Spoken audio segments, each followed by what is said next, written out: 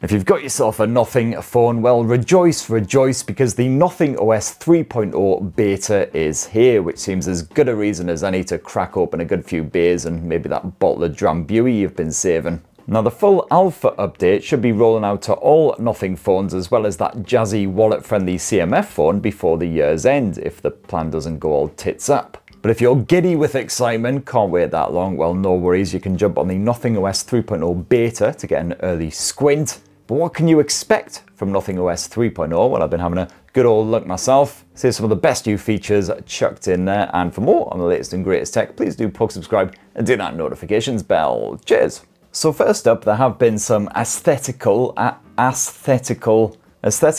changes. It looks a bit different now. So for instance, Nothing has chucked in a fresh new fingerprint animation, which I rather like, just a series of dots that sort of expand out from that sensor. Very fancy. There's also a new charging animation when you bung a cable in.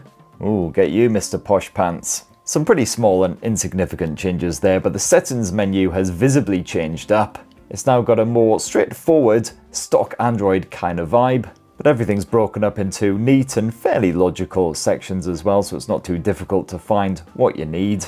But of course they have got rid of the old dot matrix shenanigans instead and replaced it with the Roboto font, which is apparently easier to read.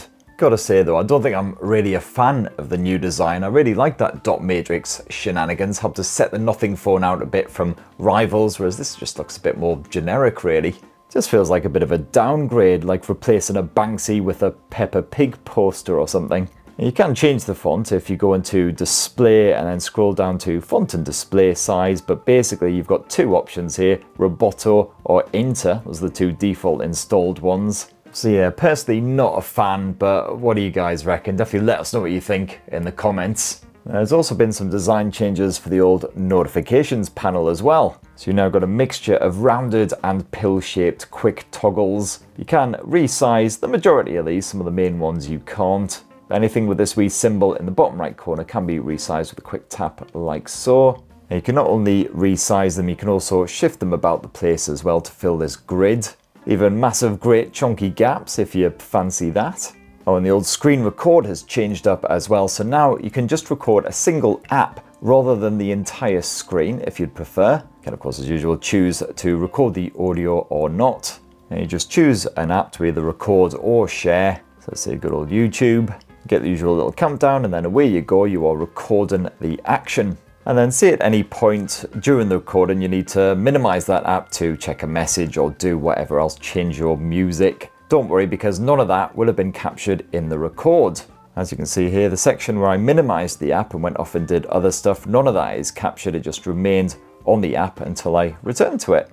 And in Nothing OS 3.0, that lock screen is also more customizable. You can tweak it by going to settings, customization, and then just swiping across like so. Or alternatively, just actually go onto the lock screen and then just long press on it. Hit customize lock screen, and then just unlock, and away you go. You'll now see you've got a variety of different clock styles, including a bit of dot matrix action. Got the old quick locker action, which is customizable as usual. You've got a neat little pixely effort.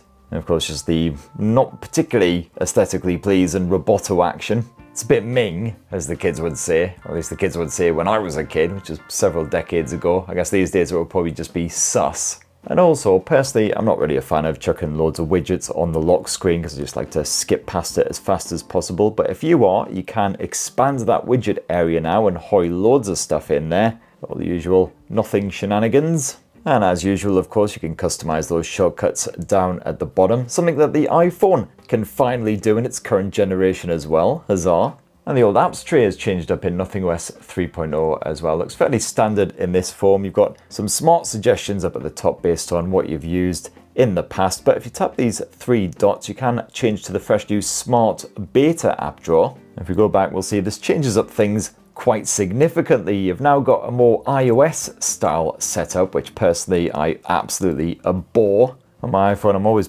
tapping around for ages trying to find what I actually want. I'm a very simple man. Just give me my apps in alphabetical order and I'm very happy indeed. So I'm sticking that straight back on the default one. Ah, bliss. And that widgets menu is also changed up a wee bit as well. So now you've got your Nothing based shenanigans here on the left side. If you swipe to the right, then that's all the rest of your widgets. Apparently the date widget will allow you to count down to special days as well, birthdays and holidays and things like that, but I can't actually work out how to get that to work. I'm sorry, your Uncle Spurt's a bit of a dum-dum. But hey, if you know where I'm going wrong, feel free to call me a massive wang in the comments below and actually clue me in as to how to do that. Oh, and the old pop-up view has been tweaked and improved for nothingOS 3.0 as well. So just head to the recent apps menu, tap an icon up top and then hit pop-up view and it'll pop up in a wee window like so. You can move this about the place. You can now resize it by dragging those bottom corners. And if you need to just get it out of sight for a second, you can just hover it away to the edge of the screen like so, and then just tap that wee icon, pop right back up again. And last up, Nothing has also made some improvements to the camera app for nothingOS 3.0. Oh, sorry, my phone's a bit mucky apparently. So it now supposedly launches faster than ever before. I can't say I've noticed a marked difference in it, but certainly pretty nippy. This is the Nothing Phone 2A that I'm currently testing on. You've also now got reduced HDR processing time, so I'd say it takes probably about sort of 2 seconds, maybe 3, between taking the shot and it being ready for action. Nothing has also improved the portrait mode, so the blur intensity will actually change depending on how close or how far away your subject is. I can't say I personally notice a huge amount of difference in the intensity of the blurring, but certainly my portrait shots that I've snapped with nothingOS 3.0's camera app have been on point. No blur of my earlobes or anything like that. I'm nicely segregated from the background. And supposedly the low light performance has also improved, and certainly my nothingOS 3.0 nighttime shots are looking quite bright, not too grainy. Could use a bit more finer detail, but otherwise pretty good. And there you have it, my lovelies. That in a tasty wee nutshell is nothingOS 3.0 in its beta form, rolling out hopefully, as I say, before the end of 2024. So what do you reckon? What do you like? What do you not like? Be great to hear your thoughts down in the comments below. Please do bug subscribe and ding that notifications bell for more on the latest and greatest tech, and have yourselves a ruddy wonderful rest of the week. Cheers everyone, love you.